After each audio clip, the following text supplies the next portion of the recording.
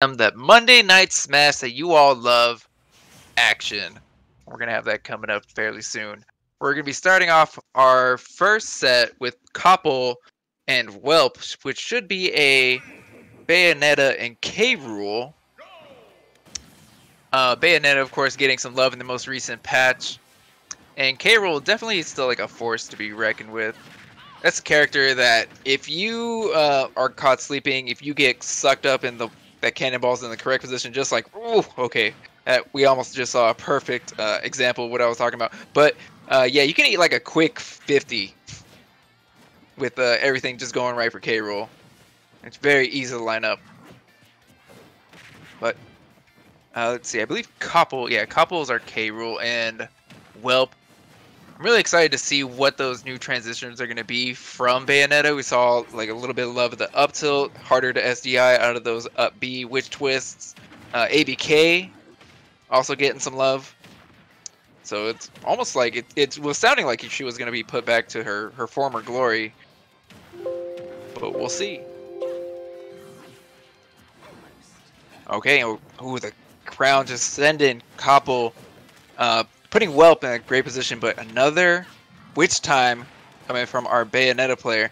It looks like Bayonetta is very liberal with their witch time. So I think that whenever the next one connects, if Welp hasn't lost his stock, then it shouldn't be too effective. Like, Welp should not have enough time to actually throw out a smash attack or something. Maybe into an up tilt, which may be the... Oh, okay, yeah, still had enough time for an up smash. Wow. Diminishing returns on that move do not seem like they were as strong as they were before. Or at least as impactful. Okay, there's the cannonball at the ledge. And now setting up the traps once again.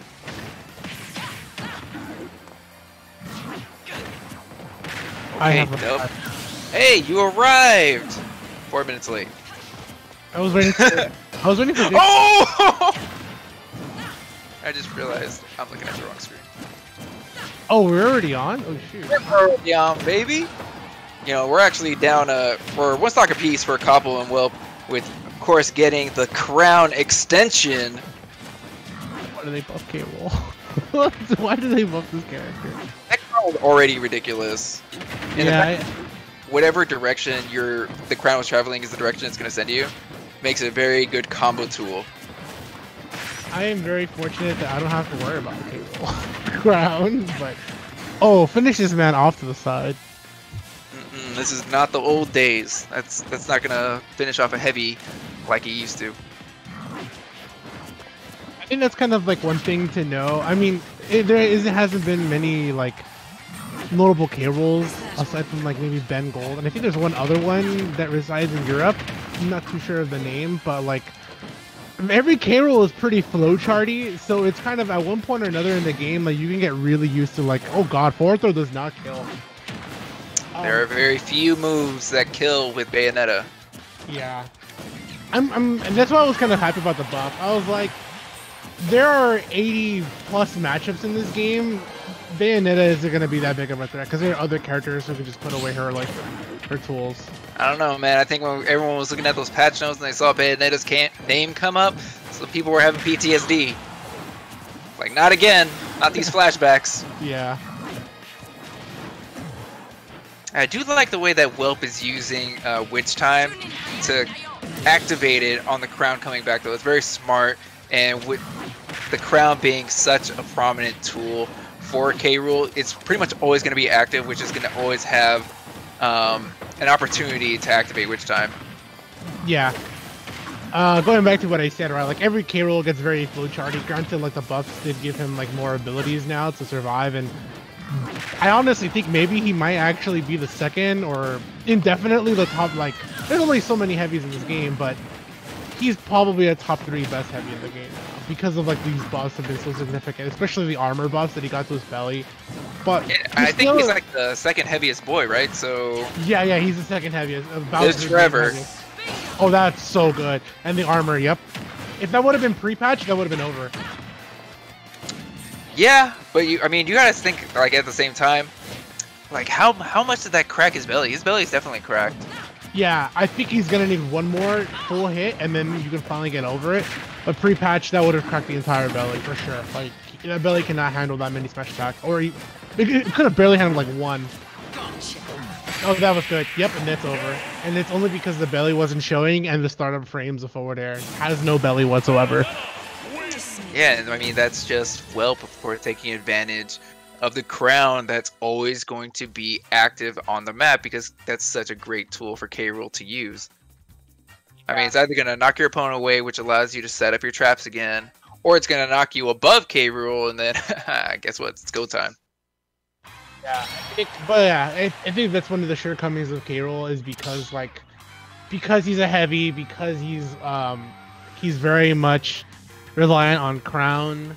He gets very flowcharty. So like for Bayonetta, this is very much like understand crown, respect crown, and then it's over. Because K. Rool literally has nothing in the toolkit that can actually make you worry about something else. Like, granted, K. Rool will usually follow up with Blunderbuss, but that's it. That's the biggest follow-up. And the reason why they follow up with Blunderbuss is because you get armor from belly with crown, and Blunderbuss is probably I think it's like the fastest thing he has out of side B, especially if he's looking to zone and pull you in earlier percents. Later percents, usually K. Rool will go for an up air or an up smash.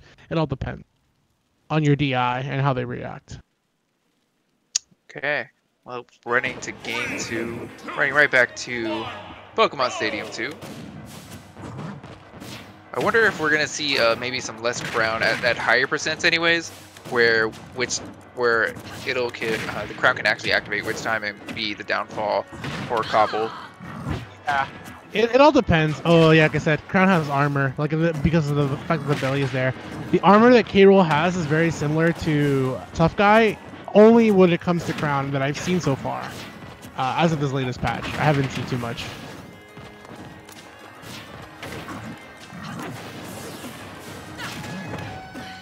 Nice. Okay. This is gonna be a good witch twist. Here, 74%. It's still pretty even game, even though like Bayo's at like kill percent.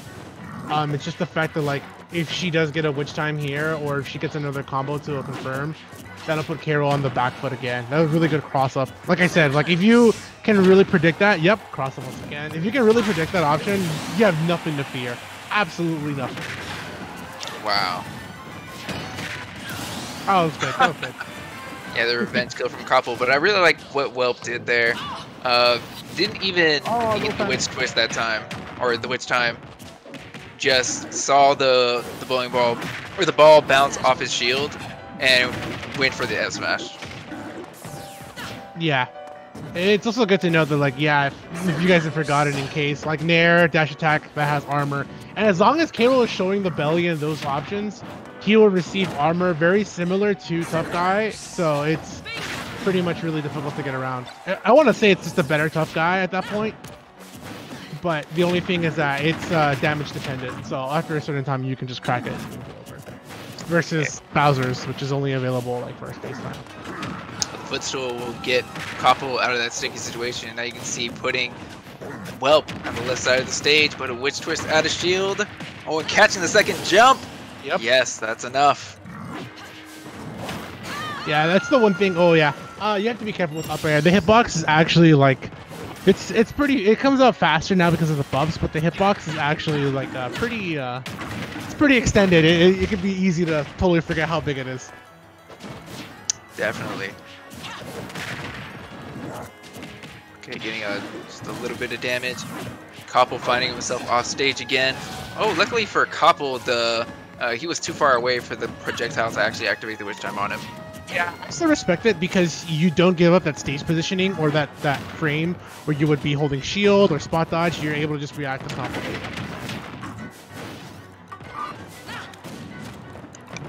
Hey yo. Oh, nice. Good after burning kick to come back. Don't burn the jump.